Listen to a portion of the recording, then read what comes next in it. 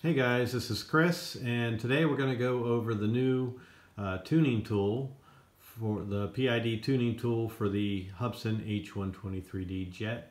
This tool is provided by Hubsan, and we're not going to go too in-depth into it as far as we're not going to go over all the different settings and all that. Instead, what I'm going to do is I'm going to put a link to an article that I found. I found several articles that explain the settings, the meanings, definitions, good comparisons.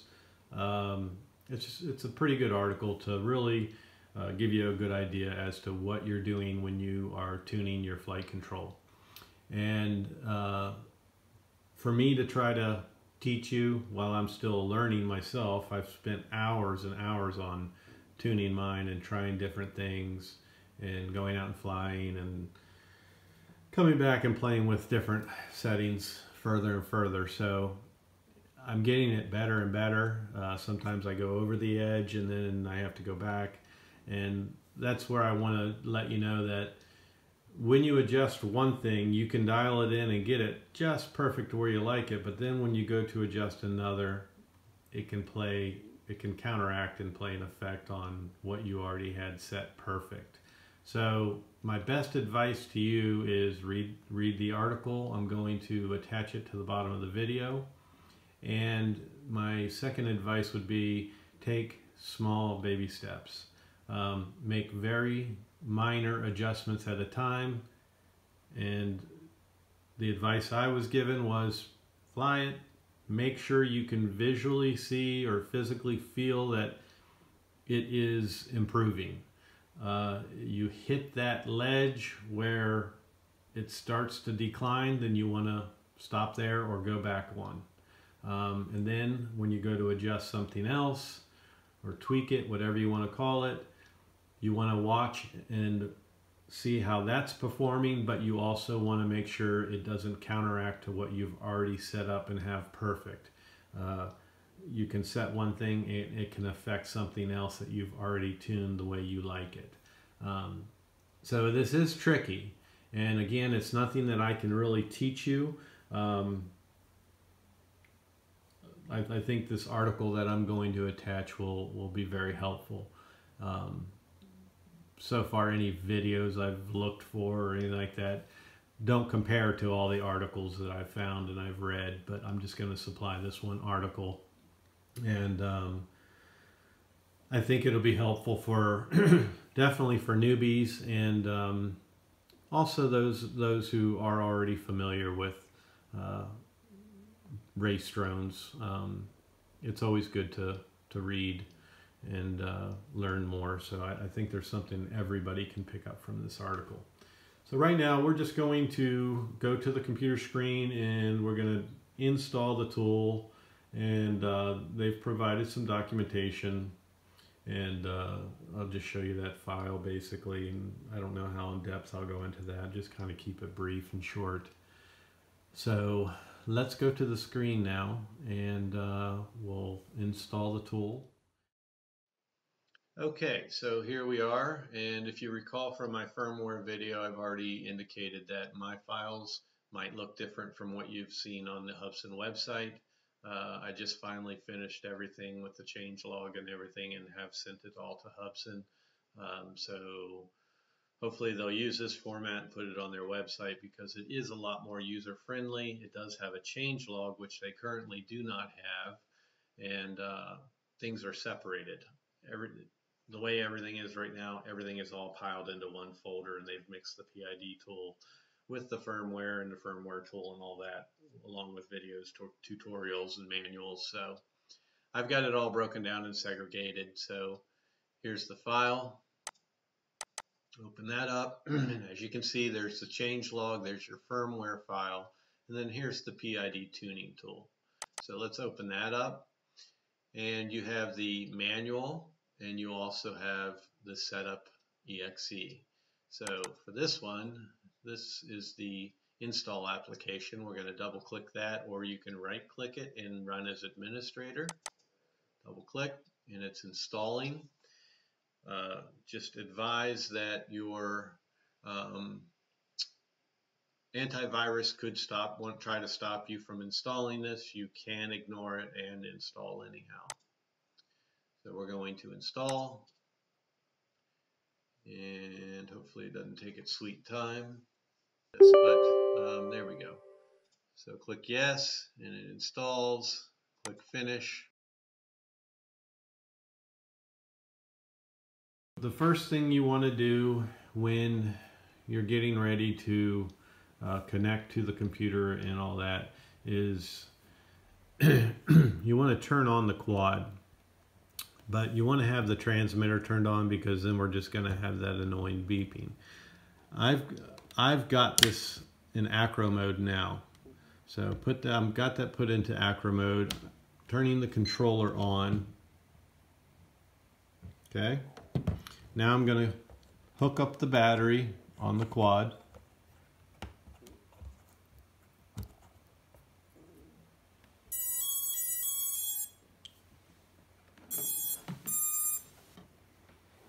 And of course, you want to be bound to your transmitter, which we are. So now we're going to plug the USB, which is also plugged into my computer. We're going to plug it into the side of the quad here. And I think I have it upside down. I think we were just having a talk about something like this in the group where you should mark one side of your cable. Okay. So now we're connected, power's on, and we're going to go back to the computer now.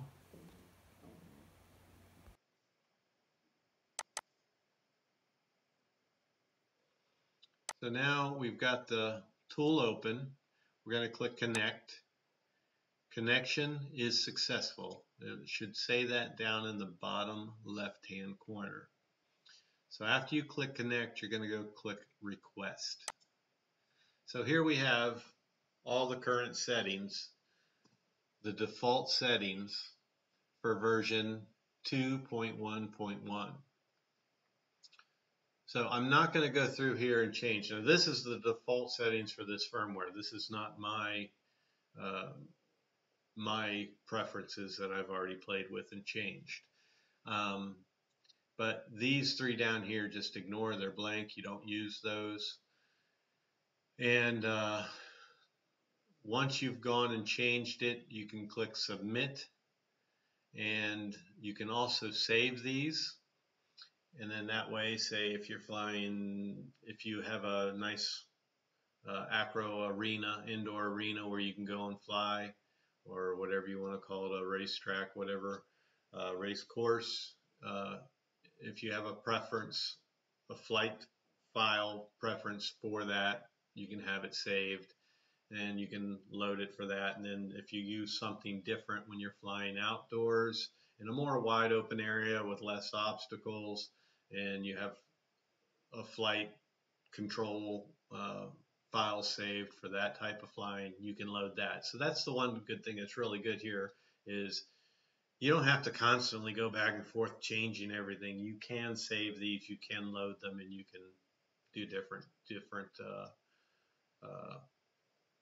flight behaviors depending on where you're flying, how you're flying, what your preferences are for where you're flying. So that's it. It's pretty simple. Pretty simple to look at, but it's not pretty simple to make all these adjustments. So I will attach the article and the documentation that Hubsan provided. It does give you some pretty good information. But that, along with the article, you should have everything you need to get started. And again, just don't expect yourself to nail this because it isn't easy, and it will take some time to really dial it in the way you want. But I would say if I had only one thing to really recommend, it would be take baby steps. Just adjust the settings very minorly and one at a time. Don't go adjust this.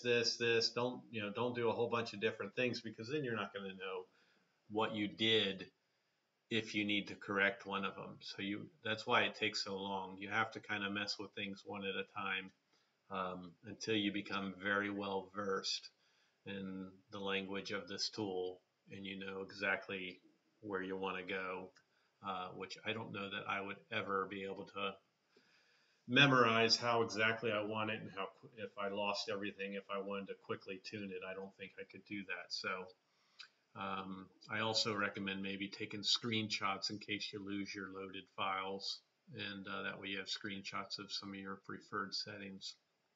So I'm going to move this aside, and let's go into the tuning manual.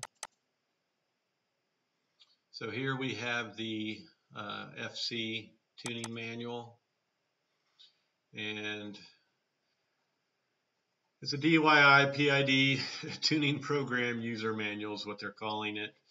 And basically it just tells you how to download it, understanding PID parameters, and it's probably really good to read this and go through it and try to understand it as best as you can, and then read the article that I'm providing, and I really think that'll be helpful and useful for you.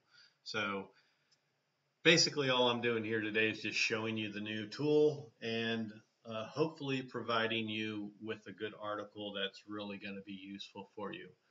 In the end, I just want to be able to help, and like I've said, I'm still new to this. I'm still learning. I'm still trying out different settings, and I found that article very helpful, so hopefully it will be helpful to you as well. So just running through, it's just, you know, explaining everything. This is a good section. Other PID explanations they're calling this for your sport level, balance, acro, and shows you how to use it. You're going to connect the battery, do everything I did, connect the battery, hook up the USB cable, run the program. It's going to tell you make sure you select your quad, which it automatically does that, and click connect, then click request, and then submit when you've made your changes, and so forth. So go through the manual that they provide, and after you have successfully sat and read that and feel like you fairly understand what's going on there, then click on the link to the article that I'm going to put into the bottom of this video and read up on that article. I think you'll find it very useful. But wasn't a lot really to show here. I just wanted to give you a look at the new tuning tool. As far as I know, it only works with this version right now, 2.1.1. The original version of 2.0.9 that your quad came with, and then all the test versions after that. Well, the test versions, it did work. But the test versions, we had 3 test versions that failed instantly for minor little things that Hubsan fixed right away until we got to this level of 2.1.1. But as far as I know, this tool is only good for this version, not for the original version that your quad came with. Of course, you're going to be curious, as am I, and you're going to try it. And that's exactly what I'm going to do. I'm going to try to connect with 2.0.9 and compare the numbers with 2.1.1 to see what differences Hubsan has done between one and the other. So that's one thing I'm going to do, and I'm sure many of you will do. And as far as anything else goes in here, there really isn't anything else. So that's it. Once you have, when you go to do this, I want to point out, because I did mention it, why do I keep clicking that?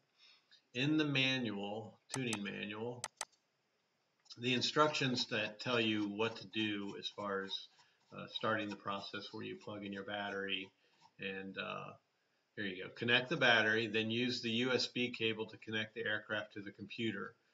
and then open your PID programming tool, click on connect, the icon in the lower left-hand corner, connect success message will appear. So it doesn't say anything in there about turning on your controller.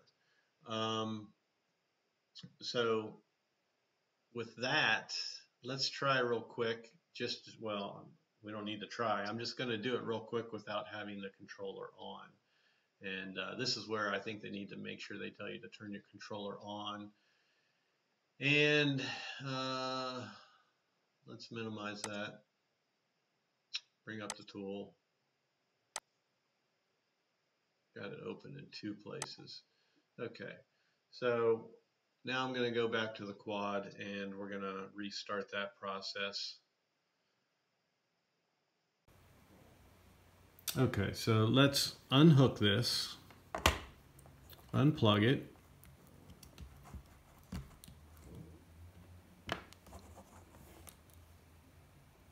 Okay, turn off the transmitter. So the instructions do not say have your transmitter on, so we're just going to move that aside. Let's plug in the quad.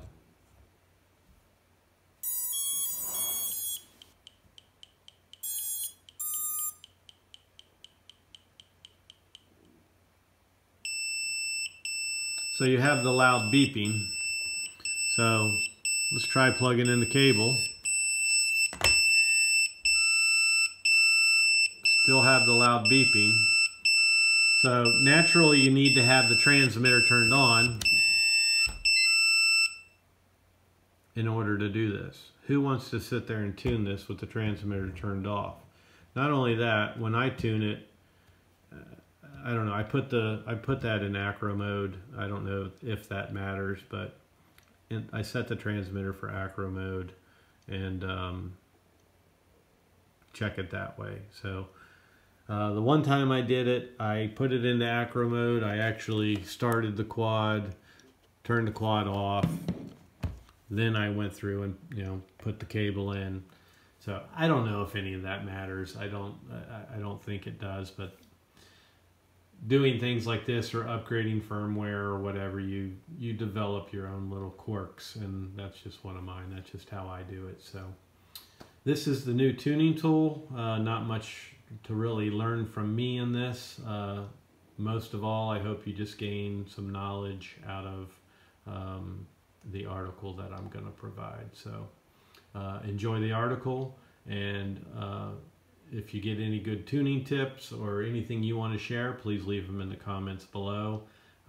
If you really master this thing and have some good screenshot settings of the way you have yours set up and programmed, I don't know, share those, and maybe some people can try those out and just see where they may be going really wrong compared to how well you dialed yours in. So that's it. It's a real simple one, and I really look forward to hearing other people's experiences.